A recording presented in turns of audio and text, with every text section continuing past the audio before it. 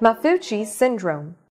Maffucci syndrome is a rare, sporadic syndrome characterized by enchondromas and vascular malformations.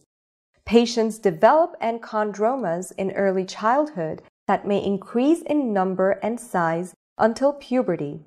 The enchondromas tend to predominate in extremities and along long bones.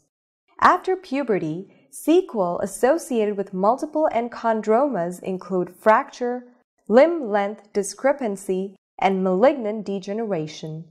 The frequency of malignant degeneration, most commonly chondrosarcoma developing with an enchondroma, is difficult to estimate but may occur in up to a quarter of cases, underscoring the importance of close clinical follow-up.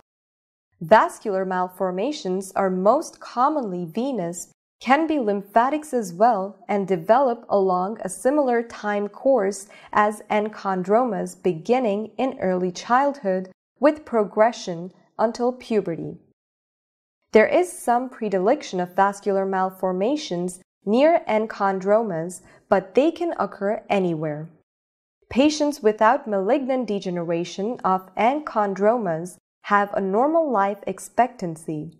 The degree of skeletal involvement is the most important predictor of associated morbidity. Diagnostic pearls. The number and bilateral nature of enchondromas will limit diagnostic possibilities, but the presence of vascular malformations will make diagnosis definitive. Best test. Typically, this is a clinical diagnosis. Radiography will demonstrate cartilaginous masses. Biopsy of subcutaneous nodules may be obtained for histologic diagnosis.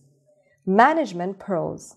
It is a multidisciplinary approach consisting of physical therapy to optimize non-surgical treatment of skeletal sequelae of disease and orthopedic surgery